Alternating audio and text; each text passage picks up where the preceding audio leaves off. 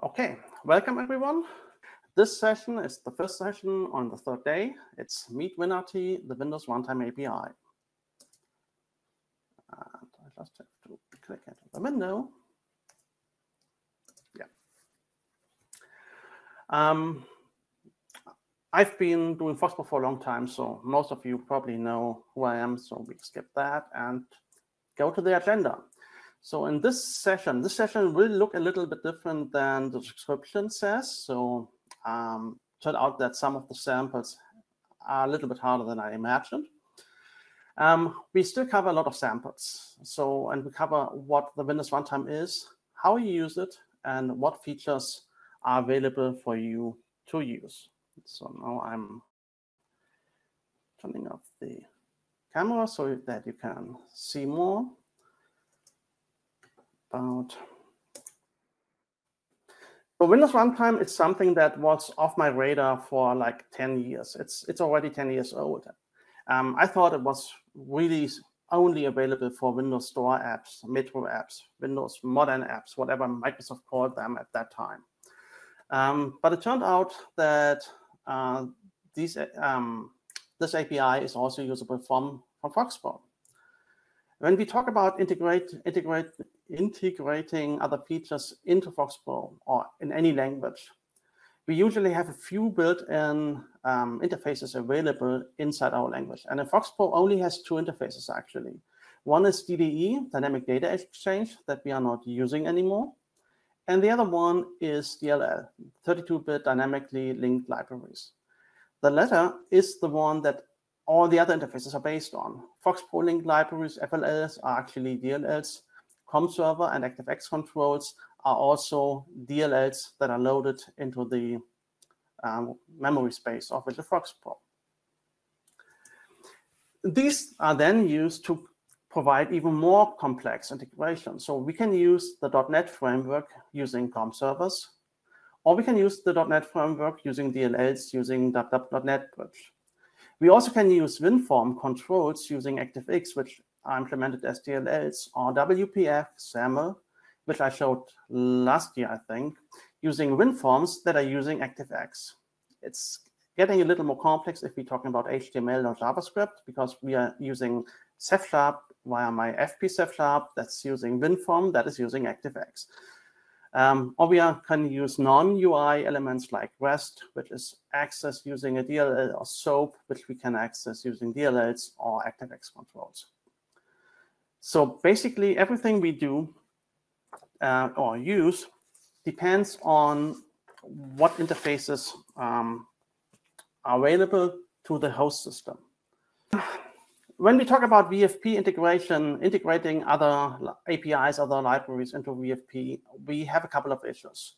The first one is that when we talk about a Foxborough desktop application, everything we integrate must be a 32-bit x86 compatible library. We cannot use anything that's based on ARM processors or 64-bit. So any of these are out of question. We also require that the component we are using supports the host system. So it must be able to be hosted into a 32-bit application, which is increasingly hard to do. In .NET 5, Microsoft made a couple of changes. They introduced more COM support, and they introduced WinForms again and WPF. So they moved that over from the .NET framework. But whenever Microsoft is talking about WinForm, it's WinForm as the host application. The application is WinForm, and it hosts other controls. What we use on Foxborough is we use WinForm applications as ActiveX controls. And that is something that is not necessarily on the radar of Microsoft anymore. It's not a priority. A priority is to be able to move WinForm developers to .NET 5 to 7. Not to enable VB6 developers or Visual Foxborough developers to use .NET WinForm controls. The same applies for SAML Island support, which is used for WinUI 3. There's support for that, but only in WinForms running .NET 5. So again, something that we cannot use. While we can use .NET 5 to 7 Strahl updated his .NET support a couple of weeks ago to include .NET Core. This is all limited to non-visual controls. It's all non-visual. The same is true for Windows Runtime. The Windows Runtime is not supporting any visual controls in Foxborough. It's all non-visual. In general, Microsoft is moving to a cross-platform approach. They drop things out of .NET 5 and 6 because it's too Windows-centric. And in general, Microsoft makes money by selling Azure time, not by selling Foxborough or supporting Foxborough applications. The Windows Runtime does not support the UI. So what we can't do in Foxborough is we cannot create a Windows UI interface and put it into a Foxborough form. That's not available for Foxborough. The Windows Runtime is also COM-based. It's not managed. It's COM-based, and originally targeted the C++ developer. When I first heard about the Windows Runtime, I was surprised because I lived on a bubble where everything was managed or database dependent. I'm a business developer that is using databases, just like most of you. But turns out there's a lot of developers who are not writing business applications. They are writing applications that are written in C++, and there are quite a few of them. The .NET framework never really was for them. They needed something else. So what Microsoft created was not a replacement for the .NET Runtime. It was a replacement, or meant to be a replacement, for the WinRT API that C++ developers use. So when we look at the requirements that we have as Foxborough developers to use the Windows Runtime, first thing is your code needs to be written at least partly in .NET or C++. You don't have to use .NET. You can use C++. For myself, I'm happy not to use C++, not to deal with memory allocations and all of these. So I'm using .NET, specifically C# in this session. You also have to use the .NET framework, not .NET Core, because one of the things that Microsoft removed in .NET 5 was the WinRT support. Because WinRT is, as the name implies, only available on Windows Runtime, Windows. And .NET Core, .NET 5, 6, 7 is supposed to be platform agnostic. The Windows Runtime is built into Windows. There's no installer that you can just ship with your application. So whatever the user has installed on their system is what you are going to be able to use. The feature set depends on the version of Windows your customers are using. Everything is only available on Windows 10 or 11.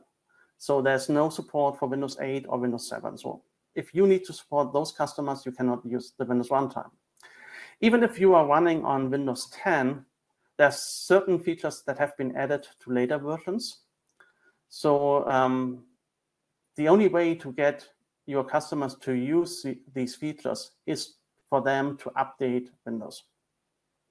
Microsoft is pretty aggressive in updating Windows, at least for end users. So most likely your users will already have the latest version or one of the latest version of Windows 10 or 11. There are a couple of things that you do not need that I associated with Windows Runtime apps or Windows Store apps. You don't have to have a Microsoft developer account. Everything we do is just plain code. And you also do not have to distribute your application using the Microsoft Store. It's just regular distribution. It's just an extra FLL or DLL actually that you need to ship with your application, but nothing. You don't have to change anything significantly. So far, any questions from the remaining audience that can still listen? No, I haven't heard any, seen any. I guess I wouldn't have heard them. I haven't seen any.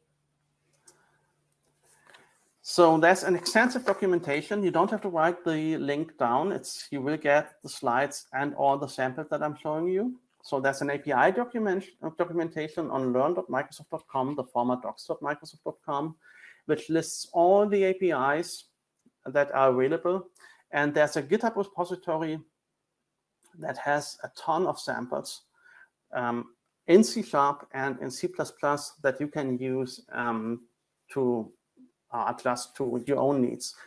A lot of my samples are actually based on the Microsoft samples. The tools you need, because you need to do something in C# or C++, there are a variety of tools available. You can use Visual Studio 2022 in any available edition. The most inexpensive one would be the Community Edition. The Community Edition is free if you only have, or if you have no more than 5 developers in your company using the Community Edition. If the total number of computers is 250 or less, and if your annual revenue is less than $1 million US. The license is in US dollars anywhere in the world. So if you are close to that limit, you might depend on the license, it might depend on the current currency exchange rate.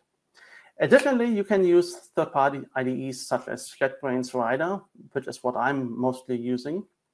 Or you can use Visual Studio Code using C# plugins. You can use MS Build, or if you want to go all in, you can use CSC, EXE, and command line parameters.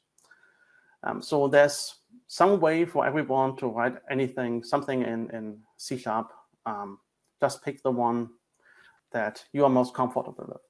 What I'm using in this session is Visual Studio, because that's most likely the one that you are using, and it's also the easiest one to use due to the support that you have in the IDE.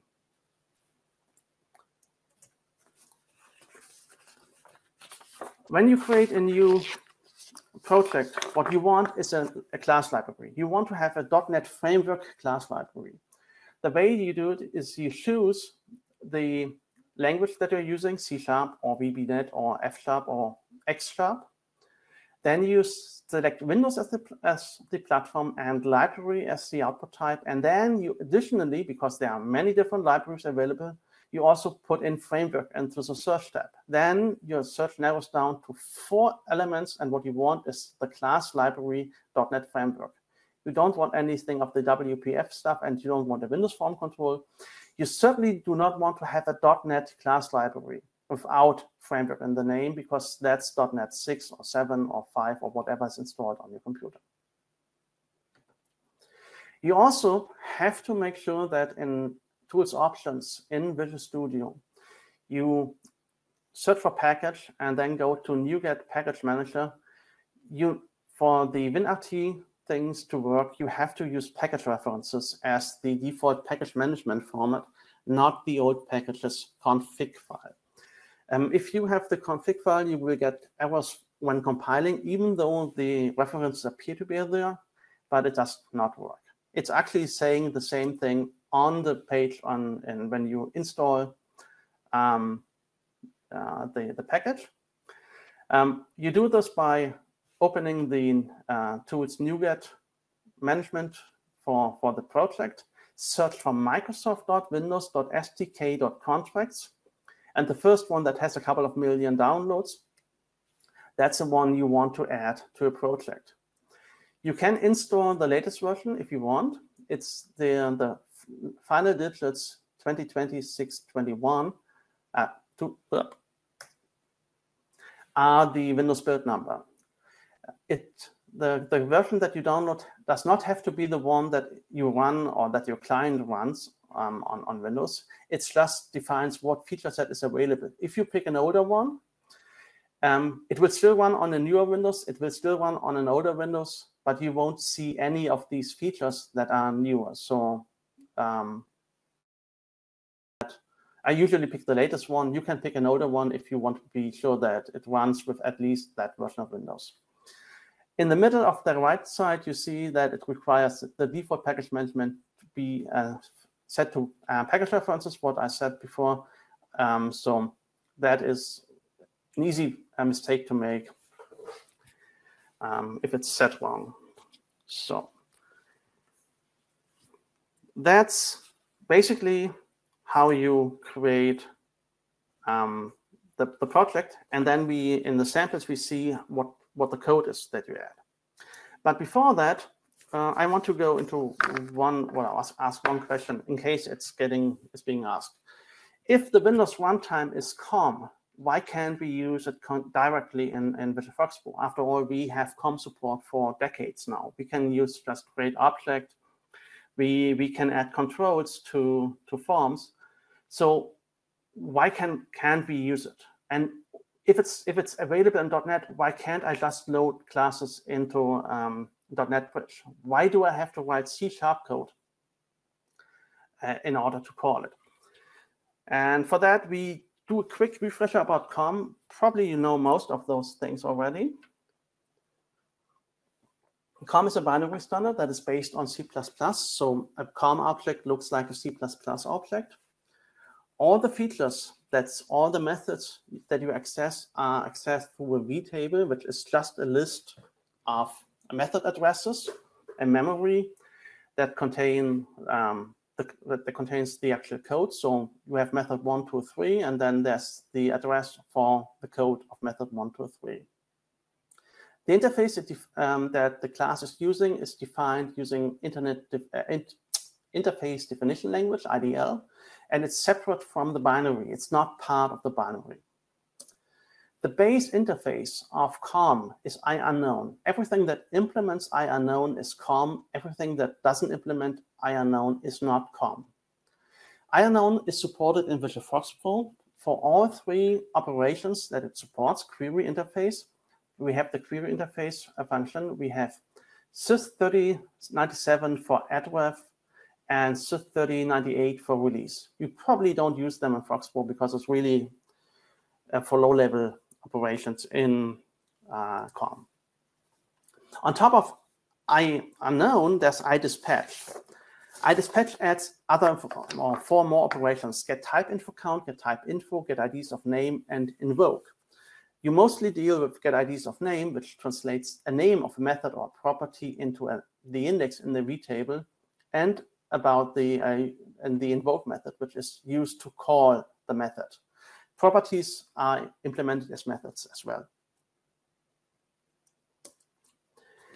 Internally, COM is using a number of functions. It's implemented in only 32 DLL, and every program that is using COM has to do certain things. So there's a co-initialize API function call that Foxpro calls automatically, and that every application has to call that's using COM. It tells COM what kind of apartment the current thread is participating in. Then there's co-create instance. Co-create instance is what we call create object in Foxpro.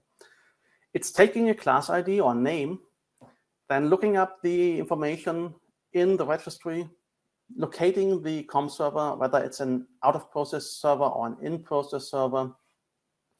And if it's a DLL, an in-process server, that DLL implements the DLL get class object function. The function is one of the exported functions in the DLL. So every COM server that you write in Foxpro actually has a DLL get class object method or function that you could, if you want to, call yourself directly to get a COM object out of your Foxpro server. So that's how regular COM is working. The Windows runtime, actually, one more. The support in Foxpro for that is mixed. We have limited support for IUnknown. Foxpro does support IUnknown, but most of the work done for supporting IUnknown, so interfaces that do not have a iDispatch interface, was done for Microsoft Transaction Server, COM+, and all of these technologies that Microsoft tried to convince us to use, and some of us have been using, some successfully, some maybe not so successfully. We have support for iDispatch. There's a sys function 3095 that takes an IDispatch returns an IDispatch pointer, the integer value of the IDispatch interface when you pass an object. And the other function, the other way around, this is 3096, that you can pass an address to an IDispatch interface and get a Foxborough or COM reference back. There's also create object X that supports interface GUIDs in addition to the COM object GUID, so that you can create objects and directly get a certain interface that has to depend on IDispatch actually. You cannot return objects in create object X that do not support IDispatch. The IUnknown doesn't have any type information. So in order for Foxborough to be able to call a method on IUnknown, on any IUnknown object on Microsoft Transaction Server, it needs to have access to a type library. Type libraries in regular COM are stored in TLB files. For the Foxborough actually uses the IDispatch interface. So we always start with an IDispatch interface. Foxborough gets type information for the IUnknown-based interfaces and then uses that to call the objects. Windows Runtime is doing things completely differently, even though it's COM. So instead of co-initialize, it's calling row initialize in row API. What is co-create instance becomes row activate instance. And the method or the function that DLLs have to expose is get activation factory instead of the DLL get class object function. It also uses different interfaces. It uses IUnknown, and because it uses IUnknown, it's COM, but that's about the only thing that's equal, identical to what we know as COM. Because instead of IDispatch, it uses the IInspectable interface, which gets metadata from inside the DLL. It also uses a different type library. It doesn't use type libraries that Foxborough uses. It uses Windows metadata files, WinMD files. So these WinMD files look like .NET assemblies, but if you open them in an assembly browser, it's just empty methods. There's no code in there. That's because .NET actually, or Windows Runtime, relies on so-called language projections. A language projection is something that sits in between the language and the Windows Runtime to make the Windows Runtime look like the language. So there's the C# projection built into, or .NET projection built into the .NET Runtime and into the .NET framework, that if you use an object or type that is defined in a WinMD file, it actually goes through the row initialize, row activate instance level steps, and it creates runtime callable wrappers for these objects that are defined in WinMD. And because of that, we cannot use a .NET Bridge, because .NET Bridge does not know how to access these Windows Runtime objects. It only knows how to access managed objects, but not Windows Runtime objects. And .NET 5, these language projections for C# have been removed. So if you use .NET Core or .NET 5, 6, 7, you actually have to get the language projections back as a NuGet package that you have to add to your project. Any questions on the technical details? We had one question. It was a while back. Okay. Christoph, are you saying you can utilize VFP in WinRT as long as you write some .NET in the same app? No, it's the other way around. You can use WinRT in Visual Foxborough. At least that's what the session about. I have not tested or not written a WinUI app that is using Visual Foxborough COM objects. Okay. Okay. So with that, we go to the samples. There are a ton of samples. Some are useful, some are not. Some have alternatives, other ways to achieve the same thing that you can do in WinRT. So WinRT is just another way, or an extra way, or an alternative you can use if one of the other things is not working, stopped working because Microsoft made some decisions or whatever. So let's start with the first sample, phone numbers. Phone numbers seem easy, and they're probably easy if you have an application that only runs on one country. But as soon as your application is used in different countries, in more countries, or you have to store international numbers, things can become pretty messy very quickly because every country uses a different format for phone numbers. So with that, let's go to the Visual Studio Code. So Windows Runtime has a phone number formatter type that you can instantiate and then format a number that you pass in, and it takes any number and returns a phone number according to the current country that you specify in country or region in your time and language and region settings. So I'm going to switch this to the United States, and these changes are instantly, so I don't have to restart Visual Fox Pro. As a reminder, I put in that I have to be in the United States. So if I put in 480-555, because 555 is what you use in the United States for phone numbers, as we know from every movie, you see that it's formatting things like a US number. Area code in parentheses and a hyphen between the first 3 and the last 4 digits.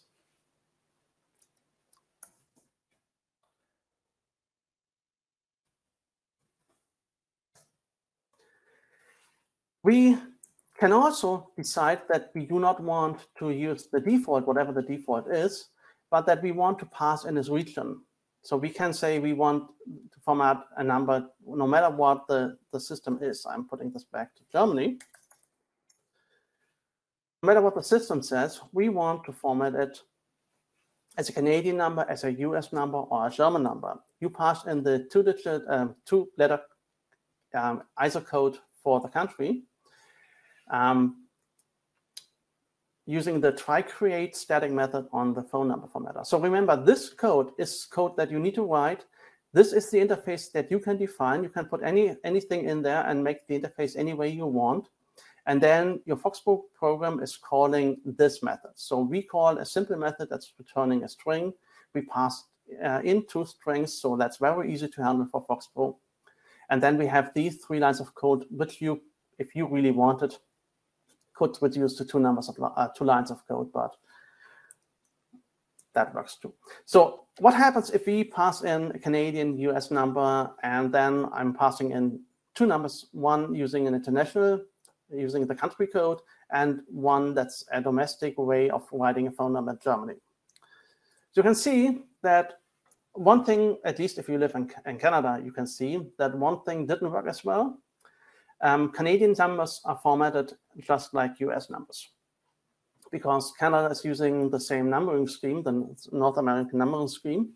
But actually, and any Canadian can correct me if I'm wrong, but usually in Canada, you use a hyphen. So it's area code hyphen 3 digits hyphen 4 digits instead of parentheses. So it's not perfect, but what you can see is that in Germany, we have flexible length area codes. So our area codes can be 3 digits, 4 digits, 5 digits, and I think even 6 digits long. And the code in Microsoft is detecting that 09181 is actually the area code, and anything behind that, any other character, any other number, is the local phone number. And if you need any support on Foxbro, that's the number you call because that's my company phone number. So it doesn't matter what country you have, you can now display using the phone number formatter, you can display phone numbers that a user entered in the country's original formatting, and you can also detect whether it's an area code or not, or even if it's a valid phone number or not. .NET or Windows Runtime also has a feature to predict the number kind. It's not possible to say what kind of number it is because that's sometimes requires online access. It also not in all countries that information is available. but there are some heuristics that it's used to find out if it's a fixed line, a mobile line, toll-free line, a pager, voicemail, or if it's unknown. So again, we just create an instance of the phone number info and then call the predict number kind, which is giving us an enumeration, the one that we see below here, and which we return it to Foxpro as a string.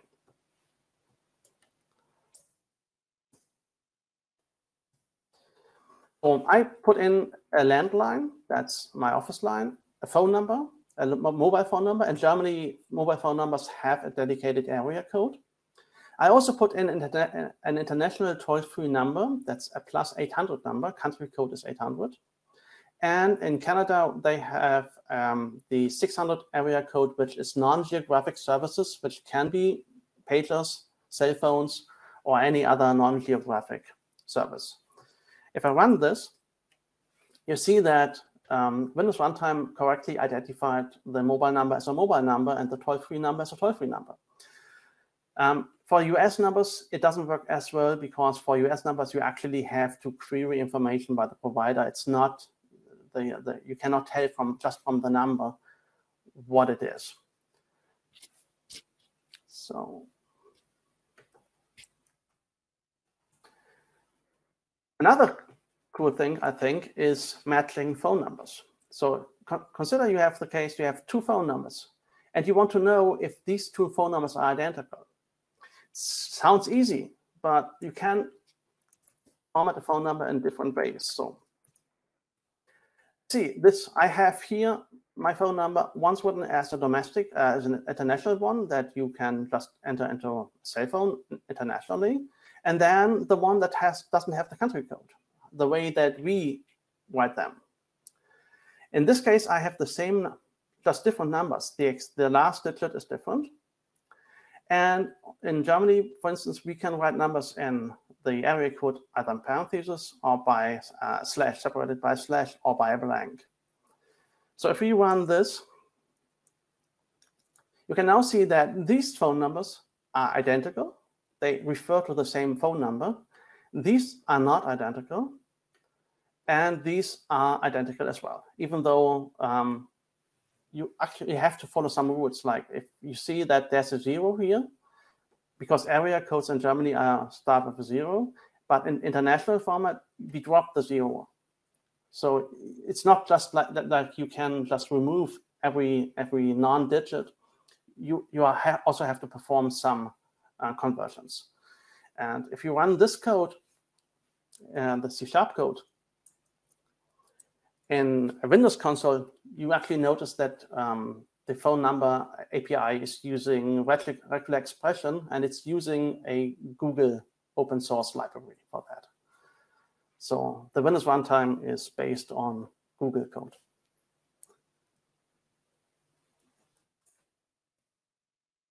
Speech. For speech, I'm doing something that might upset Open. Remember that I'm talking 20 seconds ahead of you. So whatever you write into the chat, you should have written it 20 seconds ago. I'm going to unplug my headset and turn you on to a speaker so that you can hear what my computer is doing. If this doesn't work, please let me know quickly, and then we just plug it in and skip the samples, because without you hearing the samples, it doesn't make sense to do them.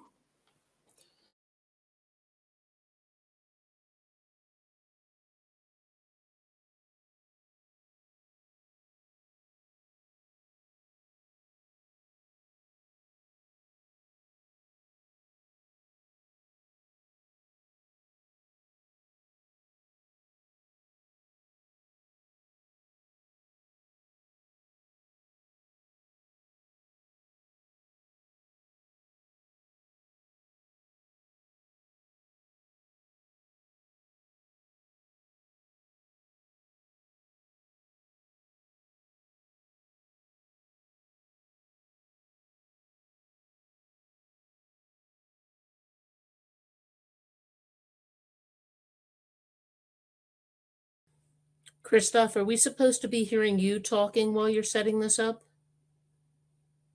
Because nobody's hearing you at all.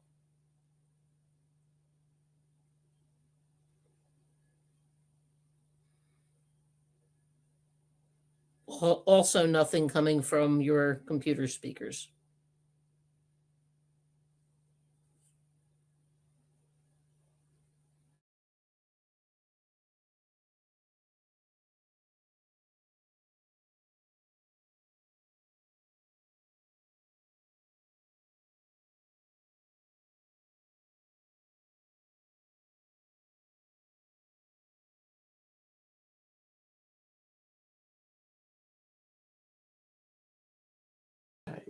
Yeah, come on. So, do you hear me now? If it doesn't work? Yeah, now we hear you. We were not hearing anything that whole time from when you said you took the headset off until you just put it back on. That's why I gave the ad warning that you're supposed to hear anything and not me just silently doing anything. Wonderful. So, what I said is that Windows has built-in speech synthesizer, which can output text as speech. The languages, what languages you have available depends on the language packs you installed in Windows. So you have, in this case, I've installed English in various versions and German, so I can actually speak, or the computer can speak in German and in English.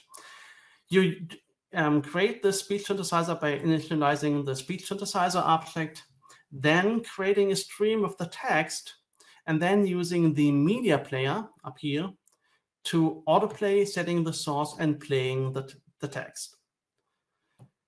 So if I'm speaking with the default voice, hello, Virtual Foxfest, you should hear hello, Virtual Foxfest spoken. If not, please let me know, because I'm going to show you a couple of more samples and it doesn't make sense if you can't hear them. We did, or I heard that backstage. Okay. By default, Windows is using the default voice, which depends on the regional settings that you've set up here.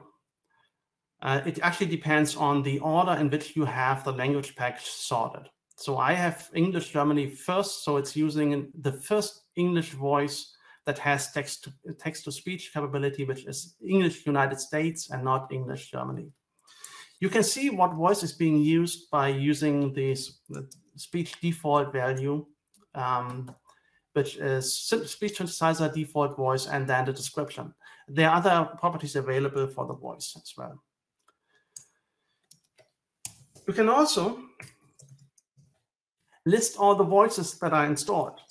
So we have Microsoft David, we have Microsoft George, Stefan, Sean, and a variety of different languages. For every speaker, you can figure out what the gender is, what the language is, and what the country for that language is. So we have different English versions that we can use. The order actually depends on the user profile. It was a different order for my other account on the same computer. So you cannot hard code those values. You have to dynamically figure out which language or which voice you want to use. So let's do a few samples where we, in addition, pass the number, the index, or the voice, and then get the voices and speak the text of that voice.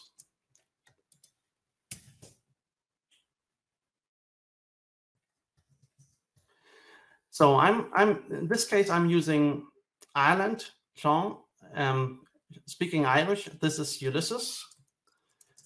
Wood shadows floated silently by through the morning peace from the stairhead seaward where he gazed. Inshore and farther out the mirror of water whitened, spanned by light-shod hurrying feet. White breast of the dim sea. The twining stresses, 2 by 2. A hand plucking the heartstrings, merging their twining chords. Wavu height wedded words shimmering on the dim tide. As you can see, there are certain limitations of speech synthesis. It works for regular text, but any poetry, it doesn't really know how to say them. There are also differences in the speech synthesizers. If we look at same sample, and this time spoken by David Which from the shadows United floated States. silently by through the morning peace from the Styriad seaward where he gazed. Inshore and farther out the mirror of water whitened, spurned by light-shod hurrying feet. White breast of the dim sea. The twining stresses, 2 by 2. A hand plucking the harp strings, merging their twining chords. Wave white wedded words shimmering on the dim tide. You might have noticed that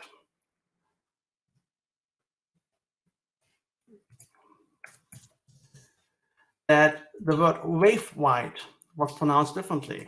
So I'm using the 3 languages. That's English, United Kingdom. Irish, English and Ireland, not Irish. Wave white. And that's United States. So actually there's different code being executed depending on the language, not just some rules that have been set up. I'm putting back my headset on. Hopefully it works. If you don't hear me, please let me know.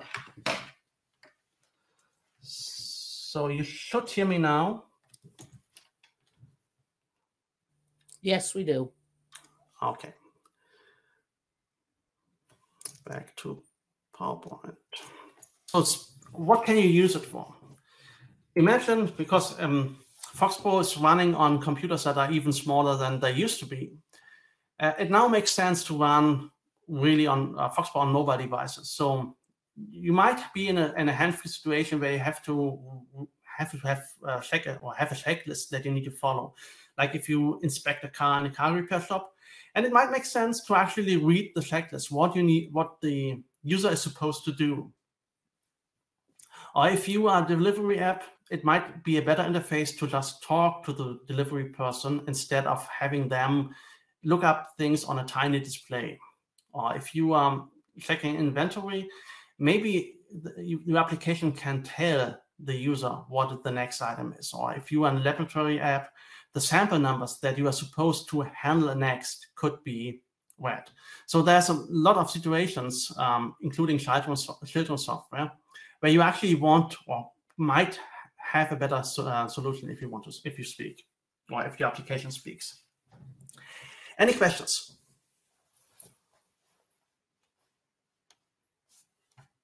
Yes.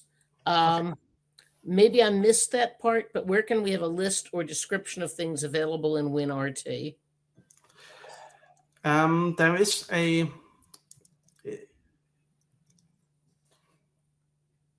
website. It's on the Microsoft website. You get the link. It's on learn.microsoft.com. If you search for Windows Runtime, you will find it, and you also can use that link to get all the available classes.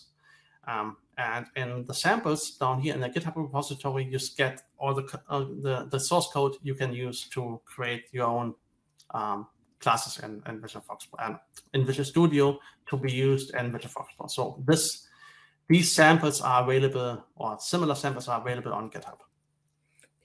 And what is the easiest way to find the correct using Windows, that's in quotes, using Windows ...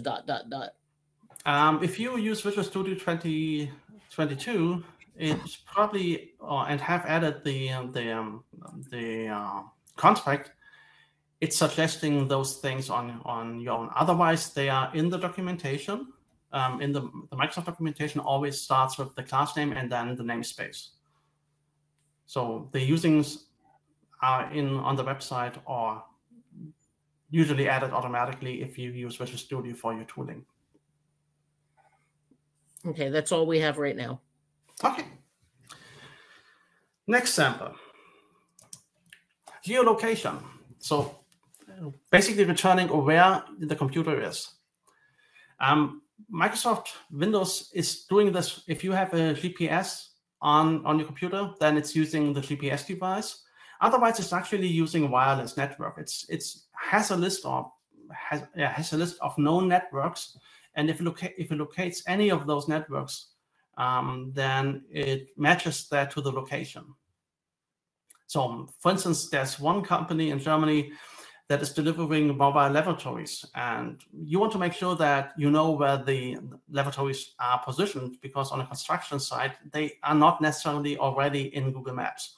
So you don't have an address. So you want to know exactly where it is. Or if you imagine having an app for reading meters, where someone is passing by houses to read, you can use the location to actually assign the correct customer to the meter reading. Or if you deal with real estate agents, it might be helpful to actually know where you are. So let's look at the code in .NET. It's actually not that complicated. But first time we actually have to deal with async. Async in Windows Runtime has a definition that everything that takes more than 50 milliseconds has to be async. It cannot be synchronous, it has to be asynchronous. Visual Foxborough doesn't do very well with asynchronous, doesn't support it at all. So as a workaround, we call the async function and then get the result, which makes Foxborough wait for the result. The first thing is we need to get access to the geolocator. That can be disabled, or the device might not have a geolocator. So we want to check that we are actually allowed to use the geolocator. Then we create a geolocator object and then get the current position. We get a lot more information than just latitude and longitude if we actually have a GPS device on most laptops. You also get the current height, the speed, the direction. In our case, because this is a desktop machine, we only get latitude, longitude, and the accuracy. Let's call this one Foxborough.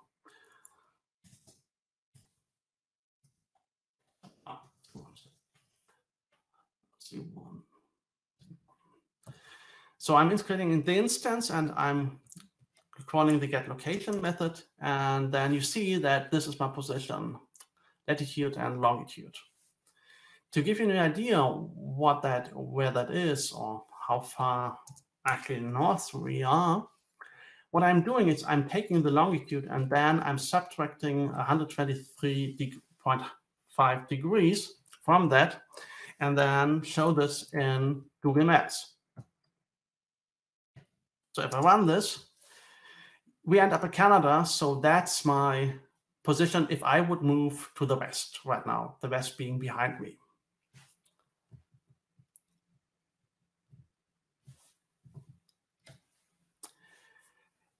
Another feature in Windows Runtime, which is really useful for applications, and it's actually the one that started the session. That's the first sample I had, which triggered the research into the Windows Runtime, and that's OCR, optical character recognition.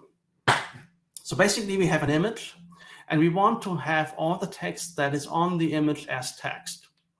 So for instance, if you have a document management system, you have scanned images read from a scanner, which you also can do in Foxborough. Then you have a page of text, but you don't know anything that's on there. So if you want to support full text search, then you run OCR. If you have like a application for travel reimbursements, you have receipts that you collect. Users take a picture, put it into the application, and then you can try to identify things. Actually identifying information on the scanned image, like getting the invoice number, getting the amount, that's actually more difficult because it only works if you have a fixed format for that page. If it's all variable, you have to use some sort of AI in order to do this. So let's look at the sample in Foxborough for that. And the one important thing is this OCR function is not relying on Microsoft Azure or any of the cloud services. It's working on the device. It's not transferring the image somewhere else. So in countries like in Germany, where data protection is relevant, and in areas even in the States and Canada, like healthcare, where you cannot just put something into the cloud. These options, or these are options that you still can use. And you also don't have to pay per OCR, it's just your computer time. So I'm showing you first what it looks like when we run the control form. So yeah. Turn off the control. So I open a picture. I'm using 2 of them. That's an XKCD text that is easy to read, but it's surprisingly hard for Windows to recognize the text. So I'm running the OCR function, and what this code is doing, it's putting a label on top of that word that has been discovered. So if I turn off the image, you can see that the text has been recognized, sort of. We can also specify the language. If we use a different language and recognize the text, some of things change, some of things remain identical. It's working better on text that is actually text, like this picture of an escape route. That's German text, and it's actually recognizing this as German because there are German characters in the text. So even if I leave it on English United States, you see that I have the text, like above here, Flucht. You see that it has recognized this. So what you get back is a cursor. What I wrote to get back is a cursor. First of all, the OCR engine is giving you a line number. So every line of text, like this one here, telephone number 112, anrufen call, telephone number 112, you see that's all in line number 5. You get the left and the top position where the text was found, and you also get the width and the height. In my case, I just let the labels all be the same dimension, but if you want to, you could actually make the text larger or smaller. And of course, you can read this text then using the speech API. So how this works in code is we have, for one thing, we have the Windows Runtime API code that we need to call from C#. So again, because this takes more than 50 milliseconds usually, we have an async method that we make synchronous by using the result property. We need 2 things. We need an image that is stored in a file, and we need the language that we want to recognize. We use the file object to read the image, then use a bitmap decoder to create a bitmap image of the content of the file, which is again taking over 50 milliseconds. So it's another asynchronous operation. And then we get a software bitmap async. This is actually from the samples. So this code, I just used what Microsoft was suggesting to use. Then we try to create the language, the OCR engine from the language. And again, this depends on what you have installed in the language and region settings. So I have language packs for English and for German. Actually, I have German, it's installed. And you can add any of those that you want. And when it supports, it's not giving those here. But some of the languages are supported for OCR and some are not. When we do have support for the language that we passed in, we get an OCR engine back. Well, the only thing we do is we say recognize async, another operation taking more than 50 milliseconds, passing in the image, and getting a rather complex result, an OCR result that has all kinds of information. Among them, it's a collection of lines. We go through the lines. Each line keeping track of the line number.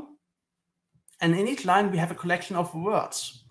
So we get the words and we replace any quotation mark with CHR34, the Foxtrot code. So what we actually get is here building up is Foxtrot code. So we have a number for the line number, then the bounding break, left, top, width, and height, and the text. This is basically an array of parts of the insert command. So if I open the form, what we do is we create a cursor. That's the one that you saw on the browse window, line number, left, top, width, height, and text.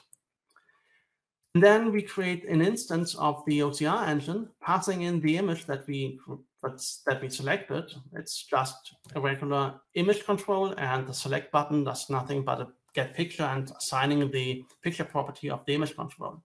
And then we get from the combo box, we get the language value, which the user selected. After that, all we do is we pass it into A lines, get every single line, and then use macro substitution to insert into the cursor, and the values being a comma-separated list of the values with the quotes being correct as Foxtrot code. Next, we create a transparent container that we put on top of the image, and then for every word that we have, we create a label, add the label, and move it to the position that the OCR engine indicated. So very simple, actually. So that's OCR. Any questions for these two samples, geolocation and OCR? Just one on OCR. Does the OCR work with cursive handwriting? I don't think so. But because it's a Windows feature, as soon as Windows supports it, your app automatically gets the feature. It's with this engine, you don't have to buy anything, you don't have to ship anything. It's built into Windows, and Microsoft keeps improving. And whatever improvement Microsoft is doing, your app will have them automatically. So I guess at some point it will have handwriting, cursive handwriting, but it struggled on the cursive on the comic font. So I guess that handwriting isn't an option. No other questions? Correct. Okay. So another sample. You will have all these samples available. I'm submitting them to Tamar after the session. So even then we don't get to all the samples, you can look at the samples and run them yourself. So next sample is text query.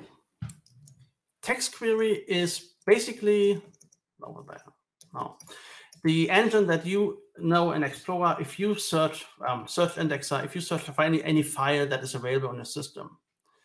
So it's a way that you create a semantic text query. You have a search string, you have text that you want to search, and then you can use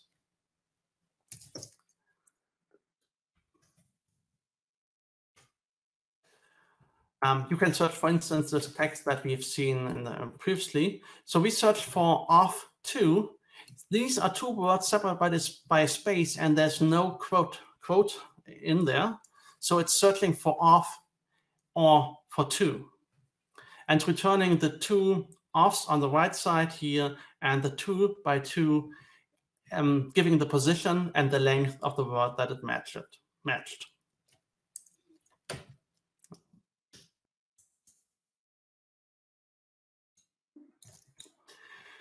You can use the syntax using quotes. So I'm searching for off2 and off the, and off2 isn't in the code in this text, just 2 by 2. Of the is at position 204. That's the end here. So you can give your users the ability to either search single words or search for phrases without you having to do anything special. You just pass in the search string, which is the same they use in Explorer to search for files. and let the code or let Windows handle this. You can also combine those. So if I search for off the engaged, I get gazed ones and off the also. Not all of these features that are working in Explorer are working here. So we can search for the title and content. So we do not get any result for the title because we didn't specify any. We get a result for the content. But if we say we want to have that and only hits that where the title and the content have a match, it's still returning the match that has only the content. So it's ignoring any operators. Basically, it's just searching for the words and for phrases. This is not suitable for indexing. It's just really a search. It's not, you cannot use it to seek. You can, if you have a memo field, you can search for one memo field, or you can scan through the table and perform the search individually on every single memo field. Another control is the segmenter. The segmenter over here breaks text into individual segments, usually words. For English, this doesn't sound really that useful because if we look at a typical English text, like again, this one, and we segment this, all you get is the individual words. It's just words. It might be helpful because you don't get anything that's not a word, but not every language is as easy.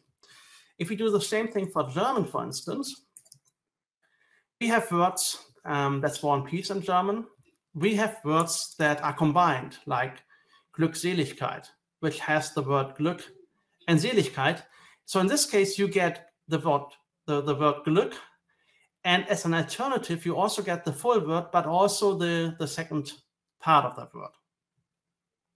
Other languages do not use any spaces at all, so there's necessarily no word separation in the text. It's all based on context. And this API will also do this, which is more common in Asian languages than in European languages. German is actually a good sample because we have something like this word in German, Donaudampfschifffahrtskapitänspatentanwärter. We can just combine things. So it means candidate for the captain's license to operate a steamboat on the Danube River. If you try to read this as a non-German speaker, it's pretty hard. But if you run this, and Windows actually knows that this is made out of 6 different words. And it tells you what the individual parts are. And it says that this is also a word that you can use. Unfortunately, again, it's not perfect. There's another tongue twister in Germany. The YouTube video is in the link here, which basically says that it's another combination of where we just chain words. That's barbel. And if you run this and try to segment this, expected would be that separation. You see that Windows doesn't know anything about that. So it's not working for all the words, but it's at least it's a helpful start, and it does or can help you if you want to create your own full text indexing or search to get individual words out of different languages, especially if your application has to support different languages. One more sample that I want to cover is cryptography. I have not found information about what API Windows Runtime API is using behind the scenes because it's not all newly written. A lot of the features in the Windows Runtime are actually Windows APIs and just wrappers around Windows APIs. But it appears to be using the Crypto Next Generation API, the current Crypto API, and provides another way of accessing the functionality. For some of the features, it's actually easier to use G program, which is just plain Foxborough code. But since cryptography is really important, I thought a refresher would be a good thing. So first thing is we look at hashes. Hashing is a one-way function. You put something in, and you get a fixed value, a fixed length value back. you can use that instead of passwords to quickly identify identical data. Two documents that have the same content also have the same hash. Or you can use it to kind of sign your data, not for hackers, but for the user that is occasionally opening a DBF file in Excel. Or if you do something like a sequential ledger where you have to make sure that nobody deletes any records in between, what you can do is you can add a hash field to your table and then hash to create the hash value for a newly created record. You hash the current record and the hash value of the previous record, combine those to create a new hash value. So every time someone is deleting a record or modifying a record after the fact, then the hash value will not match. So, and I'm just showing you, I'll show you the code for that. It's actually a little bit more complicated, and Windows Runtime API, you have to open the algorithm, and then you have to use the provider to create a hash specifying the hash algorithm. Hashing always operates on bytes, not on strings, not on words. So you have to convert it to binary text in some way. I'm using UTF-16 big endian encoding. You append this to a message buffer, and then you get the hash value, which is a fixed length value that we encode to hex string and return it to Foxborough. Whew. So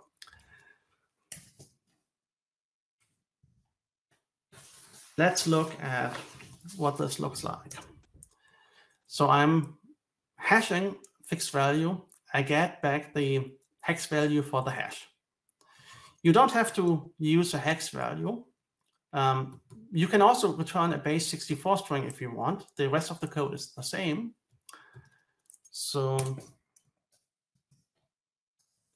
maybe that's more usable for you in this case. And we can also use it to pass binary data. So we pass a binary hex 64 value in this case. So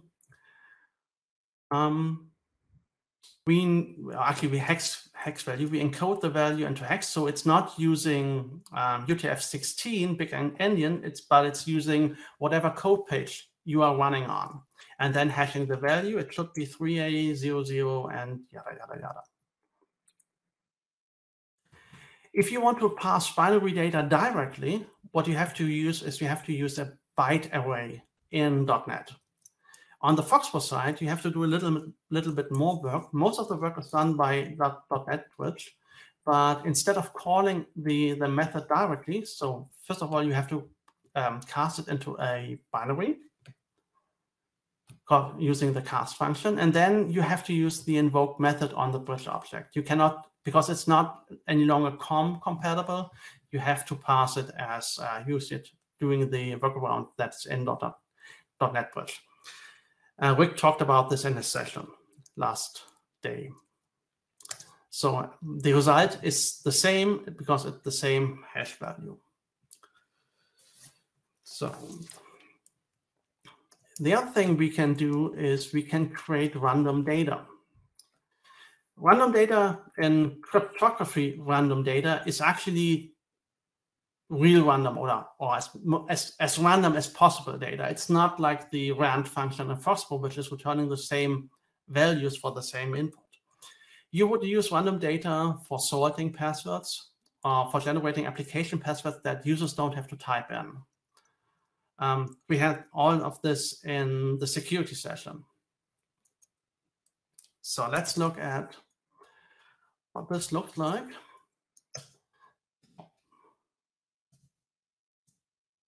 So in this case, I'm calling a .NET code random binary, generate random, and we just specify a length, and then I'm encoding this to a hex string. I could have returned it as a byte array and then got a binary in Foxborough when I call it using .NET Bridge. So you can generate any length of binary data, and it's totally random data. So good for sort, good for passwords, good for the initialization vector, any of that. In addition, you can generate random numbers. Those are unsigned integers. In Foxborough, we turn them into signed integers. So every time we get a 32-bit value that is -2 gig, between -2 gig and +2 gig. And these are true random numbers. So if you have a need for a real random value, you can use those. Any question about this part? Nope. Okay. There are a couple of other samples that you find, like using security as secure encryption. You remember from past session that instead of ECB, electronic codebook, you should use cipher block chaining, CBC. And if possible, you should also use a random initialization vector to make sure that the data is encrypted correctly. The other thing we can get is information about the current time zone. So you can find out what time zone the user has set in his regional settings. There's a feature for timers. So if VFP timers are not working for you for some reason, you can use a timer that calls back when the elapsed or the period has elapsed, which is not depending on a Foxborough timer. And we also have information about the user. So those are the samples that are available to you in the session material after I sent them to Tamar and Tamar uploaded them to the server. So not right now, but they will be available very soon. There are lots of functionality that's in Windows Runtime where I do not have included or not created any samples. For instance, there's a whole bunch of pause functionality. So you can control the display, you can print receipts, like in a shop environment. You have payment terminal support to some degree. That's all available within Windows Runtime. There's also a PDF API that doesn't have a lot of features. It actually has only one feature or two features. It takes a PDF file and it returns a collection of pages in that PDF file. And it lets you render every page into an image. So you can use that to display PDF files as a native image or print PDF files on a Foxborough report if you want. There's compression. I tried to work on that sample. It didn't work. Compressing would work fine. Decompressing would not. And it's not doesn't make a lot of sense if you compress something that you cannot read afterward. I really wanted to do the AI sample, but it turned out that this is really complex. And also speech recognition, which would be a good partnering offer for speech output. Imagine having someone checking the list and then just say okay or failed, and your application can then use this information. It's available, but it's really complex too. So, in summary, the Windows Runtime offers some interesting features, some not so interesting features. Some of the features are available by other means, like cryptography. Some are only available through the Windows Runtime. So it's another option you have. It's not necessarily something you might need to use or might have a need for, but it's at least another option that's available. You unfortunately cannot avoid using any other language or like C# or C++. Any questions? There don't seem to be any, but probably some folks will come to your Q&A with some more. Oh, yeah. So thank you very much. Do not forget to give me your username and password so that I can fill out the evaluation for you. Thank you.